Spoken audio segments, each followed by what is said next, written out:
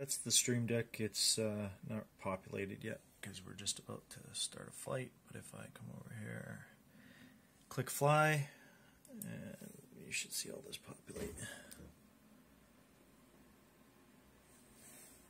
So I've got my radios. That's pretty standard with the Stream Deck plugin, but basically that code does things like the heading, the live heading, and this actually just changes the commanded course. And as you can see, if I start flying a little bit, so we've got the heading change, speed, altitude, and I've got my fuel output.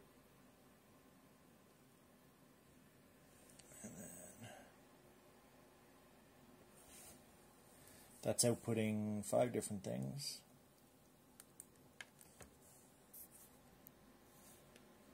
And that actually, if any of those get out of range, that goes red. Along with, if my speed goes over 475, it goes red.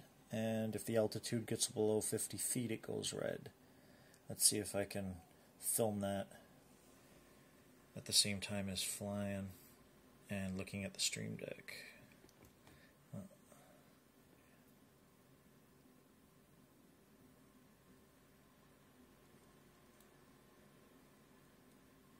So, here we go.